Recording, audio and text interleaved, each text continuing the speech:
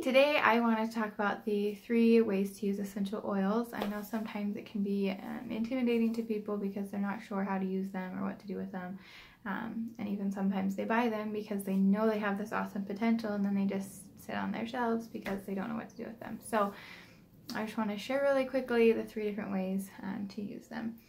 And obviously, when I talk about the 3 ways to use them, I am talking specifically about doTERRA essential oils. They're the ones that I know are pure and that I trust, and they don't have extra crap left in them or added to them. So the first way I want to talk about is aromatically.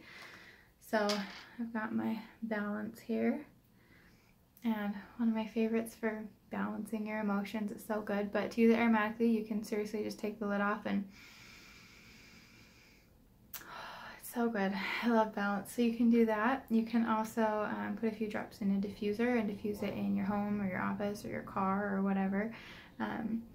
But your nose has a ton of nerves and different sensory things going on there. So it's a really good way to get it into your body and to get it quickly. You can imagine with where it is, it gets into your bloodstream and into your brain and everything like that really quickly. And when I was first learning about essential oils, I heard a really terrible comparison, and terrible as in it doesn't sound very good, but it is really good at illustrating why aromatically is such an effective way to use them.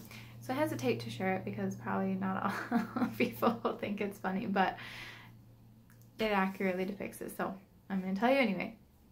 If you think about people who use illegal drugs, a lot of the times they just sniff that crap right up their nose, and the reason is because your nose has all of these different nerves and cells and all this stuff in there that just gets it right into your bloodstream. So it's a really quick and effective way to get stuff into your system. Although I hope you're not using illegal drugs and you're just smelling your essential oils. It's really, really good for that, and it's a very effective way to help your emotions, to do uplifting things or things that level you out and make you feel even and balanced or happy and motivated or peaceful or any of those emotions. It's a really effective way to use those specific oils aromatically. So that's the second way, or that's the first way. The second way is topically.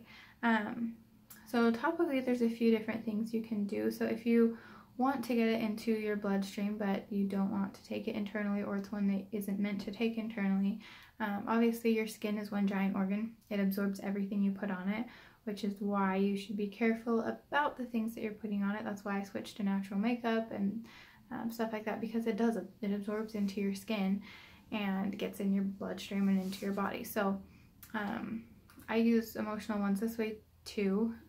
Like this one I'm going to show you is Jasmine, and it comes in a roller bottle, which makes it extremely convenient because you just, oops, if my hair is not in the way, roll. I like to put it on my wrists, I'll put it over my heart, rub it in, and that's a good way. If you're using emotional oils topically, behind your ear, over your heart, and on your wrists are awesome places. But if you don't want to smell like the oil because you don't like it, or because there's some that aren't everybody's favorite smell, you can do them on the bottom of your feet. You have a lot of nerves and blood cells and things down there, and it will get into your blood system within 30 seconds if you rub it into your feet. So that's a good way to get it in your body. And then there's things like if you are experiencing muscle soreness and you'd like to soothe those muscles, and you use like the Deep Blue. Obviously the Deep Blue oil isn't meant to be taken internally. Please don't take it internally. But to be able to go to the affected area and just rub it right on is an extremely effective way to use that. Especially with those ones that are for soothing things, like soothing your digestive system even. You can do like peppermint, wild orange, or Digestin, and just rub it right on your stomach to soothe your digestive system.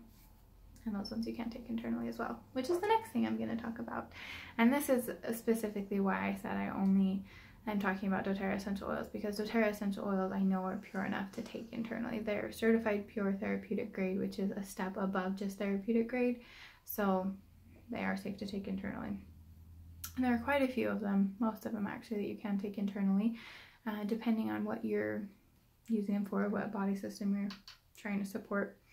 But I've got frankincense here. Ooh, got a little close there.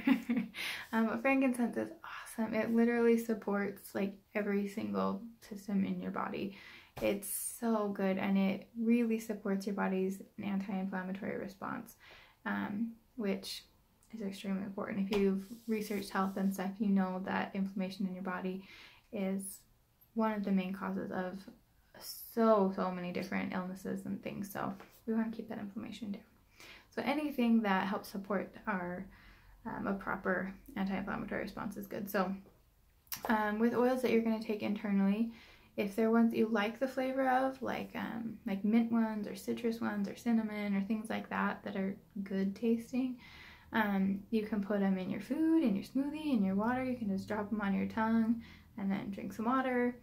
And we have little empty veggie capsules that doTERRA sells them, and a million other places sell them. You can put the oils in the capsules and like make your own and take them. doTERRA makes soft gels for certain things like Digesta and Copaiba, Slim and Sassy. They all come in pre-made soft gels that you can take. Or another good way to do them, which I'm going to show you with my frankincense, is you can put them under your tongue.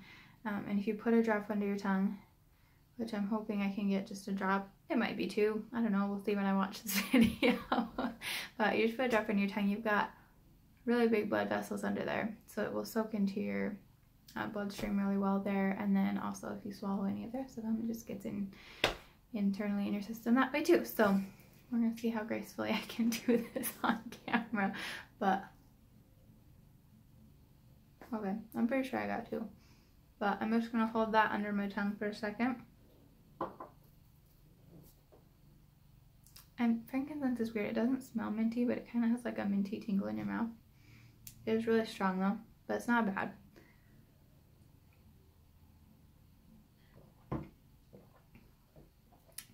So there we go. Now I've got my frankincense for the day. But frankincense is a good one. It's honestly one we should all be taking internally every day anyway. So there you go. Those are the 3 ways to use oils. You can use them aromatically, topically, and internally. Just depending on what you're using it for will depend which way you want to use it. But once you've used the oils for even a short period of time, it becomes pretty intuitive which way you should use them. And sometimes you use them more than one way to help with something, and that's great too. So there you go. That's my tips for the day. Hopefully that's helpful, especially if you're new to essential oils.